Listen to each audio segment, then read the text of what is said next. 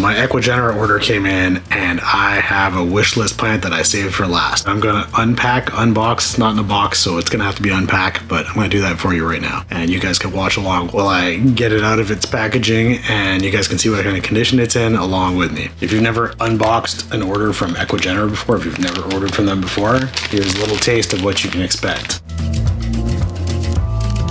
Hey plant fiends, welcome back. This is Nick from Proppist. Thanks for being here. I think the eagle-eyed amongst you probably noticed my brown bag wrapped in cellophane. That is the tip-off that I have an Ecuagenera unboxing for you. I call it an unwrapping. It's not really an unboxing. You can see I've got my fingers stealthily covering the tag here so you guys can't see what this is, but this is my latest Ecuagenera import, and this is actually the last of all of the plants that I've unboxed so far, whatever you want to call it. This is the last one, the grand finale. It's what I actually kind of added to my order after the fact. Thankfully it was there, so I am super pumped to open this thing up. I have been waiting for one of these guys for a really long time. I am so happy to finally have one, and you probably can't guess what it is, but I will tell you it's an Anthurium. I won't tell you what kind because it'll probably give it away. I don't know what kind of condition it's in. I've left this a little longer than the rest to unpack, but see, I've got a couple of my other trophies sitting back here on the stand beside me that are both looking really nice, still acclimating. Thought I would unwrap this guy on camera for you guys so you can see what you're getting into if you've never ordered from Ecuagenera before, and so you can see a cool plant if you have ordered before and you were just wondering what this guy looked like. If you see this wrapper, you probably know what you're looking at if you ever ordered from Ecuador before. Ecuagenera for sure uses these guys. Not sure about Tropicals. The Equiflora, they might use a similar kind of packaging. I've never ordered from them, but from what I've seen, it looks like it's something similar. You'll see that these guys pretty much always flat pack, and honestly, it's an art form getting these things into these packages. I have no idea how they manage to flatten everything so nicely, but whoever does it, I'm props to them for having amazing talent and flattening pretty large plants into very small packages. I mean, you can see how paper thin this thing is. First thing you want to do when you're opening these guys up is take off the outer cellophane. It's not the most spectacular wrapping job, but it's got some cellophane, it's got some packing paper on there. It's usually some masking tape or something, and they've got your code from your order on there. Mine's BB, but I mean, I don't know what it means to them, but it sure doesn't mean anything to me. Typically, you'll see the tags on here too, that guy there. I'm covering up the label on purpose, but there is a label that tells you exactly what the plant is, and actually the climate is listed beneath it, which may have given some of this away. But actually what I'm gonna do first is take off this tag so I don't spoil it for you guys right off the bat. So there's my tag. So you can see it's a plant tag. I'll tell you what it is afterwards. Maybe you guys can guess for yourselves. Next task here is to open this guy up, so why don't we do that? I'm gonna gently cut through this. And typically what I do is I just unpack at the bottom here. I snip their masking tape, unfold it because it's usually folded up. So the root ball is typically in sphagnum moss. I've never actually received a package bare root from these guys. There's always a root ball wrapped in sphagnum moss that's typically packed in plastic. So it's got like some cellophane or plastic wrap in a ball around it. There we go, got the wrapper off. Inside here we've got the bag. Gonna cut this guy as well. Be super careful cutting through here because it's pretty thin paper, and you definitely don't want to cut through your plant's leaves or the root ball at the same time. So if you can get it off without cutting, sure. In my case, particularly with the longer packages like this, I will often cut the paper all the way along because it's just harder to take out. And sometimes the plants have a little bit of damp inside of the container, just from shipping and from the fact that there was some moisture inside of the root ball packaging. So it's possible, but in this case, I think I could just kind of reach in and grab it. Spare myself the pain in the butt of having to cut it out. All right, here goes nothing. The unveiling. Ooh, wow. So at first blush, this may not look like much, and I would challenge you to ID this just by looking at it. I'm pretty sure people who are familiar with Anthuriums can probably tell what this is right off the bat. This is a pendant Anthurium, and if you can guess, I'll give you a second to try and figure out what it is. It does look a lot like a pallidiflorum, although there's many differences from the pallidiflorum that anybody who's familiar with it will probably tell you right off the bat that's not what it is. So this is actually an Anthurium Wenlingeri, and I have had my eyes on one of these for a long time. I've been trying to get a seedling locally. I've had a really hard time getting one. The last one I saw for sale was over on Vancouver Island from a really trusted seller out there, but I think he was selling them for close to $400 Canadian for a seedling. For what it's worth, I got this for less than half of that price, which is great, and I haven't seen one that cheap in forever. So I'm really glad that Ecuagenera is carrying these now. It does mean that they're probably a little less rare than they were before. more. You can see this leaf is probably gonna go. I think this already got some yellowing going on, and that's not too unexpected. What I do want to see is that this guy looks pretty nice, and I want to keep him that way. So we've got 4 leaves, 5 leaves. I'm gonna take the plastic off so you guys can get a better look. So the next task here is to take this, so this root ball here is wrapped up in cellophane, and it's got a bunch of sphagnum moss around what is probably a pretty small root ball. And I'm guessing this is a seedling. I can't remember if I ordered a seedling. It might have been. I'd have to take a look at my order. So I've just got my Ecuagenera Unpacking list in front of me here. I don't know if you can take a look at what I ordered there. Doesn't have the prices, just has the big list. I've got my check marks of what I ordered. Anybody who's really curious can take a look. So what I ordered was not marked as a seedling, so I'm just guessing that these are seedlings. But I mean, size-wise, this is definitely on the seedling size, but I'll take it. And considering how much these usually run for, getting it at the price I got it for, I will not complain. It wasn't on sale. This I just bought because I knew they were gonna sell out pretty quickly. And you know what? It was worth it. I'm sure if you wait a few months, you can probably catch one of these on sale in one of their next sales. But typically the first release of any plant on Ecuagenera is not on sale, and you're gonna be paying full price for it. And actually, as far as prices go, this was not as high as expected for a one-ling variety. So I'm super pumped to have this guy. I already have a Palladiflorum that's doing super well in my tent. And I have a Vitarifolium that I've had for a number of years that has been kind of off and on. Doesn't seem to like my house too much, but he seems better in the tent. But I'm looking forward to this guy. They're nice, like really thick leaves. I mean, I'm kind of surprised at the texture here. It's almost like plastic, to be honest. Like, it's pretty funny. I was expecting it to be a bit more velvety, and this one is definitely a bit more kind of like on the rubbery texture side, which is kind of cool. Actually reminds me a bit of the bicolor that I've got here. This is a philodendron bicolor. Doesn't quite have the same texture to it, but in terms of kind of rigidity and thickness of the leaves, like that definitely falls into the same category. So yeah, why don't we take the root ball out of the plastic here and see what we're dealing with. So it can always be kind of hit or miss in terms of the root condition in here, but most of my Anthuriums in this shipment and in previous shipments have been in really good shape. I have much worse luck with philodendrons, which almost always come to me with terrible roots. Monsteras tend to do pretty well. I think I've kept most of my orders from Ecuagenera to philodendron, Monstera, Anthurium. I don't think I've ordered a Syngonium from there, so I can't speak to that. And I don't usually order any alocasias or collocations from them because the selection is pretty thin. And I know they're really well known for their orchids, which I also am not really all that into. So I'm just taking the plastic off while we're talking here. I've got my handy bucket, which again, throwback. Anybody who's watched all of my videos will know where these came from. I'm gonna unpack this. I've noticed that they tend to kind of smush the sphagnum moss kind of around the root ball like a sandwich. If you're thinking about that ahead of time, it's actually pretty easy to kind of unpack them like this. So what I'll do is I'm just going to unfold the sphagnum from around it. So I just kind of pop it off here. And if you're just super careful so you don't damage the roots, it'll come off like a bit of a sandwich. So there we go. Not much of a root system on this guy, I can tell you that right now. This is pretty thin as far as roots go. So I'm gonna have to do some rooting on this guy, and I think I'm probably gonna put him into tree fern for a bit to root. So that's a new chunk of effort there that's gonna have to happen. Yeah, these roots are not the greatest, and there's not much going on here. So I really hope this guy survives. I will be putting him into tree fern. So you can take a look there. That is absolutely the worst roots out of any Anthurium I've received today. Oh, there you go. One leaf came right off. This was probably going to come off no matter what, because you can see it's already browning at the edge there. But yeah, not a whole lot of roots on here, and this one is pretty loose. Like, this is broken already. So I'm going to just take my snips here, chop this guy off because he dead. Okay, the rest of the roots, what you can call these roots, there's not a whole lot here. Just going to pluck off any sphagnum here. So I'm going to pop this guy into water for the next little bit here. I'm just getting rid of all the moss first. But I mean, I'm gonna soak this, and these guys are gonna go into semi-hydro. So first off, I'm just kind of getting rid of any bits of cruft attached on here. I don't want to lose the other leaf that's at the bottom. It looks like there's actually a growing point. It's very hard to see, but it's in there. Kind of right here, there's a growth point right there. I don't know if you can see that.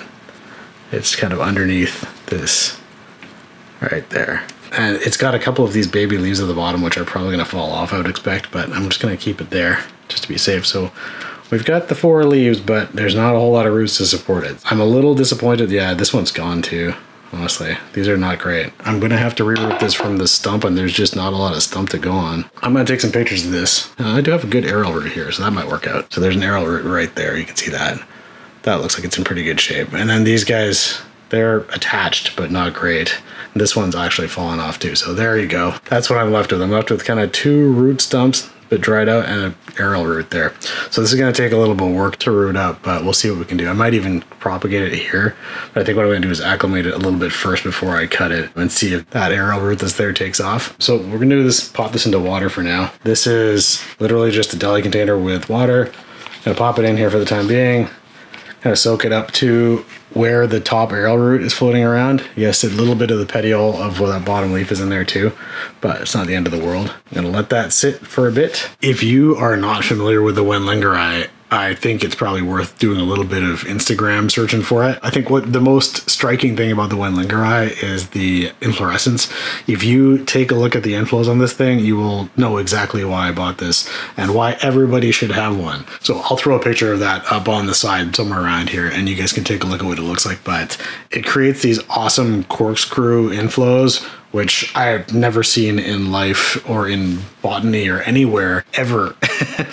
So it's so stunning, and I really hope that I can eventually create one of those myself. Based on what I've heard, it could probably take up to anywhere from like, a couple of years plus for it to get to a point where it's big enough and happy enough and acclimated enough to actually produce those inflows. But I'm really looking forward to it. So yeah, not much to look at roots wise, but you know what, with Ecuagenera, sometimes you end up with a huge root system, sometimes you end up with a small one. So what you want to do with these Ecuagenera imports is to rehydrate them. I mean, personally, what I do is kind of like at least 24 to 48 hours in water like this, and just keep it in room temperature and sit it on a heat mat. What I'm actually gonna do is I'm gonna pop this guy into one of these containers here, and I'm gonna sit this like so on a heat mat. And again, good trick if you're not particularly used to doing this, you don't need to sit them up like this in the box, you can actually sit them like this. So I'm gonna pop it in here like so. And this guy's pretty short, I actually lay it like this, lengthwise. And I pop that into the box and have the box sit on a heat mat. And I will run the heat mat between 20 and 23 degrees Celsius. I typically run them around 21. So I've popped him over here, kind of sitting with his brethren over there. What I'll do next is pop that whole Tupperware, or whatever you want to call it, plastic box onto a heat mat controlled by one of these Inkbird thermostats. I've bought a bunch of these guys. I do like these thermostats. I actually bought a couple more recently. Here's what they look like in case you're curious. The ones I bought, and I'll link these in the description below. These guys have the controls up here where you can set the temperature, and they've got 2 outlets on here. And these are just the heating model. They make a heating and a cooling model if you want to run like a ventilation unit, or if you want to run a humidifier on here as well. They've got models for both those uses. The other advantage here, this has actually got a little thermometer that you can plug in here and kind of stick into wherever. It keeps track of the ambient temperature, and I think that is super handy. So these guys are great. I use them all the time. Again, this is like the Inkbird smart home thermometer with a temperature probe. It's like a 5-foot cord on there, which is pretty handy. And those are great for keeping track so you don't burn your seedlings or your projects in terms of like rerooting, etc. You know what? I'm going to show you just so you can compare the roots. And it's a much bigger plant, but just so you can compare the condition of the roots. This guy here is a crystal Lux. So this is a Anthurium crystallinum luxurians hybrid. So first off, doesn't that look amazing? Like, this is the most reptilian Anthurium I think that I own. It's got this really cool kind of matte sheen, like a satin sheen to it that is not too dissimilar from the marmoratum that I talked about in one of my shorts previously. I really like the look of this thing, but the roots on these guys are fantastic. Look at that. What do they call it? Forbidden ramen. I should give credit where credit is due. That came from Russo Plant Care, which is an awesome channel if you're into Anthuriums, particularly Anthurium hybridization and pollination, that kind of fun stuff. He's got some awesome videos, and I'll link him in the description too. That's the roots that came on there, and that, like, yeah, the forbidden ramen as they call it, these are great roots. So comparatively speaking, and actually the Wendlingeri was more expensive than this by about half. Just for reference, that's the kind of roots I expect on my Anthuriums coming in. Now this is a larger plant for sure, and it's got, 3 large leaves. It had 1 smaller leaf that came off already that was way at the bottom there. I kind of didn't do it with shipping. It's got 1 little baby leaf that's kind of coming in right there, if you can see that. This is a pretty sweet ass plant. I am super looking forward to getting this guy potted up. He's going to sit in water for a couple of days inside of one of these humidity containers, the plastic box I showed you earlier. And then after that, I will move him into likely pond, because I keep most of my Anthuriums in pond. I'm going to have a hard time putting this guy back now. So sorry if it looks a little funky back there, but he's kind of hard to keep up in a pot of water by himself. The Wendlingeri here with the tiny roots, or lack thereof, those ones I'm probably going to put into tree fern fiber, I think. My experience with Anthuriums is that rooting and rehabbing Anthuriums that don't have roots or that have rotten roots, for instance.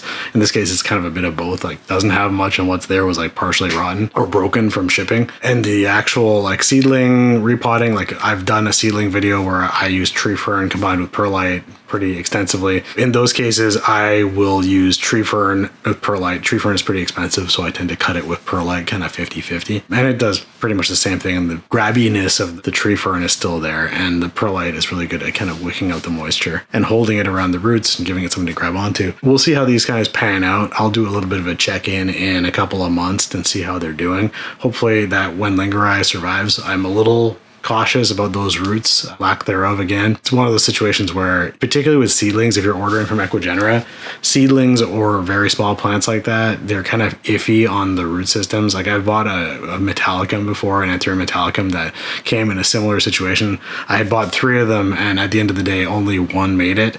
And I did get a refund for one of them that the roots were just completely shot on it. The other one I killed off just purely due to not noticing that there was root rot, and it kind of got through the pond much faster than I could pay attention to, and I didn't notice it. So that was my mistake. The last one is still going, and he's kind of struggling a little bit because he's just had to reroot from scratch. I think that's the hidden cost of ordering seedlings from Ecuagenera in my experience. Ecuagenera is an orchid vendor. I mean, they sell all sorts of exotic plants, but like I think primarily orchids from Ecuador. Now, I've never been to Ecuador in South America. I think the northern end of South America on the western side. The closest I've ever been is Panama, and Panama has very kind of similar flora to Ecuador, or at least close to it, and the climate's not too far off either, maybe a little bit colder. But I do recall being in Panama and kind of like being agape at some of the plants I saw there. It's been close to 15 years since I went to Panama. If I ever went back, I would be a lot more into the flora and the botanical aspect of it, because that's something that I wasn't really that into when I was in my late 20s, and now I am. So I think that would be a fun trip. But like Ecuador at some point, love to go there too. For those of you who are not familiar with Ecuagenera or have never ordered from them, they do ship directly in the US. If you're in the US, you probably have a direct line to them. I think they have a US website. If you're in Canada like me, or you're outside of the US, you're going to order from their international seller, which is the Ecuadorian site. So I think it's just ecuagenera.com. You go there, and most of the time they have some sort of like little sale prices here and there, but they have big sales, you know, like pretty much every major holiday, like Mother's Day, Valentine's Day. I think they did a Black Friday sale for a while, like Thanksgiving for sure. They do like a Boxing Day type or Christmas-ish sale. There's sales throughout the course of the year. Like once every quarter, at least, you're going to find one sale at Ecuagenera. And the time to buy is during those sales. They will ship to you. I think if you're in the US, they'll ship to your door. I'm not sure about international destinations, but for us in Canada, I've never actually had it shipped directly to me. I've always picked it up at one of their pop-up events. Pop-up events tend to happen at least quarterly. And with Ecuagenera, the shipping is pretty reasonable. I think I spent something like $4 US per plant, I believe, is what I ended up paying for shipping, which is pretty reasonable. And they ship it like air cargo or air freight. So it ends up being like a, you know, big old shipping container with all the other plants that have been ordered for your region. So it costs them a lot less to ship than if you were to ship this stuff individually. So if you're shipping it to one of these pop-up events, to one of their sales, like in situ kind of sales, in those cases, you're going to pay a lot less for shipping. If you're shipping it to your door, like I said, I've never tried it, but I would expect that the shipping costs will be quite a bit higher. But I do think that you're going to end up with like similar packaging and whatnot in what you receive. And I think from what I've seen from folks ordering to like the UK, for instance, you know, I've watched, I think his name is Memo from Houseplanty Goodness, and he unboxed a number of pretty large Ecuagenera orders on his channel, and he's in the UK, and I think he had them delivered directly to him. I might be wrong with that one, but I'm pretty sure it actually came in a crate and showed up at his house. So I'm assuming that folks who want it can have it shipped directly to them. In my case, it's just a lot simpler to go pick it up from the pop-up, so why not? Also, one like little Ecuagenera tip, when you're ordering from Ecuagenera, if you have the option and you're doing like a pickup type of thing, where so in my situation, I pick up from the local nursery. It's about 40 minutes drive away from me. They're really well known, Southlands Nursery here in kind of Vancouver area. I pick up from them. I think there's about 4 different locations that Ecuagenera does these pop-up shows at, and they usually do like 3, 4, 5 of these a year. Through COVID, I think there was none for an extended period of time. Then they had 2. And then the last year they've had at least 4. So like, you know, every 3 months or so, at least you can come pick up your plants. And when you're ordering and you're not in the US or in South America, I would assume, they're not going to ship directly to your home. In most cases, you're going to ship to one of these events, and then you're going to have to go to the event and go pick up there. I know, like, for some folks, that's a long drive. For me, 40 minutes is not too big of a deal. It's just kind of on the other side of the city for me. But for some folks, I know you're driving like 2-3 hours to go to a pop-up event, and that's not ideal. But I mean, the fact that they do that many in my area means that they spread it out. I'll link their show listing so you can see what I'm talking about, because they do these worldwide. But there's a lot of shows, and they come to the same locales like multiple times over throughout the course of the year in a lot of cases. So you can probably get what you're looking for. You order it ahead of time and try and order it during their sales. And like I said, the Windlinger I bought there, I didn't buy that one on sale, but every other plant on this order was from a sale. And even in the ones that I had ordered previously that came at a certain price on a certain sale, they had another sale. And I would like cancel my order and reorder specific plants and have them all merged together. And Ecuagenera is awesome about like merging orders and like adding things from a new order to an old order, etc. So even if you either held off and didn't buy something that was on sale and it came on sale later, or if you bought something and the price dropped in the meantime, you can like cancel your old order and order it again. And it'll just either merge into your order, or they will like combine orders for you, etc. It works out super well. I've had a great experience with them. They're also really good with returns and refunds if there's a problem with your order. So like in the case of this Windlinger, I've taken a few photos and I'm going to send them over to my contacts over there. There was one other plant from my order that I thought was in pretty bad shape. Just looking at my notes here, I make notes on these guys, what's good, what's bad. And I have roots mentioned on a number of these, but in most cases the roots were like okay, but had some root rot or had some dried bits that just had to be chopped off. But there was one, the Philodendron Felix, they call it the Hybrido Felix Medium, that had terrible roots. And again, I have the worst luck with philodendrons ordering those through Ecuagenera. So like in my experience, if you order a philodendron, particularly climbing philodendron from Ecuagenera, your luck is not going to be the greatest. I've had better luck with kind of like the self-heading types or like the crawlers. For some reason, my crawlers from Ecuagenera look great. Like my Gloriosum dark form looks fantastic. My philodendron luxurians looks great and it's done super well in high humidity compared to the one I had before, which rotted out after ages of just kind of being a stump. The one I've got is doing fantastically. So I would suggest that if you're going to buy a climbing philodendron, it's not one of these like really thick, like this is my philodendron bicolor, which again, just came through from the same order. I don't know if you can see the label, philodendron bicolor. This guy, the roots are pretty dried out. Like this is not fantastic. They were soil roots, but like these are pretty dried out roots. So I'm gonna see how it goes. Philodendrons tend to re-root pretty well, but if you get some stem rot going on from these orders, I've had that happen with Plowmanii, for instance. Like if every time I order a Plowmanii or a Mamii, for instance, I find they tend to get stem rot really easily. This guy though, he feels like, I don't know, like a piece of wood or rubber, like rubber coated wood. He's strong like ox, this guy. I'm not super worried about this. I think some of these arrow roots are going to come off. Like this one right here already feels totally dried out, but he looks like he's like ready to propagate already. Look at that, already ready to chop. There's a bunch of nodes on here. So even if the roots don't take and you know these fall off or just rot off completely, pretty sure I can reroot one of the nodes on there. So not super concerned. He's already got kind of the one leaf yellowing there. So with this guy, he looks like he's kind of ready to propagate already. So I might be all right. The philodendron bicolor is like one of those plants where I think I first saw it on James Armstrong's channel. And if you haven't checked out James Armstrong, he hasn't posted for a while, but the plants that guy has, I was so jealous. Like I think he was one of the first channels I ever watched besides like the Haley Ellens and stuff like that, and you know, like Epic Gardening. First plant channels I really got into that showed rare plants, but like that guy, so inspirational. The gear that he had, the tent that he had with the crazy huge oversized plants that were growing in there, and he had some awesome imports that I just could not find in North America very easily. I think just because being in the UK, he had access to a lot of importers in like the Netherlands, etc., that were selling stuff that you just couldn't get here. I think the first time I saw the bicolor was there, and like if you haven't seen a bicolor before, that's why the bicolor is cool. It's got that red abaxial, which is just, I mean, I think this one's getting a little yellow, so maybe not the best example, but like you can see that. It's not too dissimilar to an Ataba Poense if you've got one of those or if you've seen one of those. It's got a similar kind of reddish undertone, but it's got this cool kind of candy cane green and red thing going on, which is really neat. And the new caterpillar is like bright, well, it's kind of like a burgundy color coming in there. And the new leaf kind of, so far all the abaxal is red as well.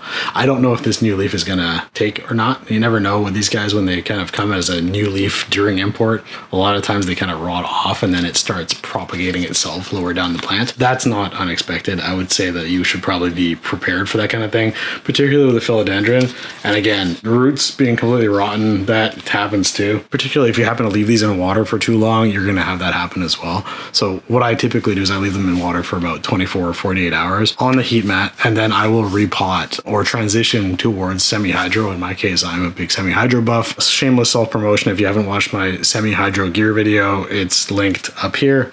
Go take a look at that. I'll be moving these guys, like the bicolor, I'm probably gonna move into Leca, but all of my Anthuriums will typically go into Pawn unless they're too fine rooted for Pawn or they're rehabbing. Like I said, I'll put those guys into tree fern with perlite 50-50. So if you enjoyed this kind of content and you want to see more like this, please do like the video.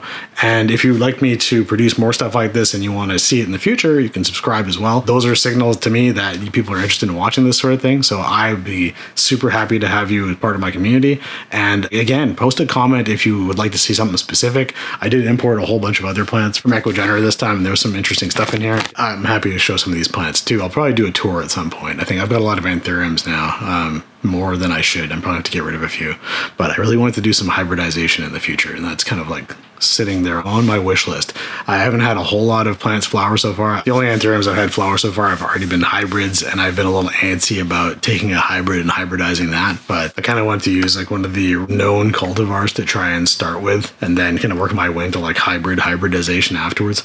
Also, you know, when you've got pollen, it's like, you know, you got to save it and use it for the right moment. So I'm hoping that I can gather some pollen from a couple of my nicer Anthuriums and then use those. So I've got a couple of fun ones like the Anthurium pedato radiatum. I think I said that right. That's like the Anthurium fingers. I got a couple like that I wanted to try and hybridize at some point just because they're fun, and like, you know, if you can get them to hybridize with something completely different, there's sections of Anthuriums that you have to stay within for hybridization, but it's definitely worth a try, and you could probably make some really interesting plants at the end of the day. And I think that's really something that's on my big to-do list of plants for this year, is to try and hybridize something. Even if I don't get the actual seeds out of it just yet, and I only start with the pollination and that sort of thing, that would be great. But like, that's on my plant wish list for the year. But I think one of the coolest hybrids I've ever seen was a Wenlingeri hybrid. I think it's called Anthurium chainsaw. This would be one of the parent plants for it. I think the other plant was the Anthurium scherzeranium. It is a fabulous looking thing. It's kind of bonkers. I've got a picture of one on my phone here. It produces these crazy inflows that look like, I don't know, like an octopus tentacle met some sort of chainsaw or something like that. It's probably one of the coolest plants I've ever seen. But yeah, I mean, the actual plant itself looks a lot like the Wenlingeri. Yeah, if I could ever get my hands on one of those hybrids, I would kill for one of those. I'm pretty sure it's going to cost you in the 4 digits to get your hands on one though, so good luck. Plus, like, importing it maybe from like NSE Tropicals, I think that's the only place I've seen it. I don't know that they actually have any in stock, but you're welcome to like knock yourself out and like, you know, throw bags of money at it. I'm probably not that big of a spender on plants, but I would get one. If I had the choice of like any expensive plant to buy right now, that would be near the top of my list. Managed to get my wishlist Anthurium from Ecuagenera here. Really happy to have this guy. I hope that he survives. I'm not super confident in this root system right now, and I'm definitely gonna have to put it into tree fern sooner rather than later. But you know what? It looks pretty good as it is right now, and hopefully these leaves still are looking good in the next couple of weeks. So I'll keep you guys posted on how this guy does.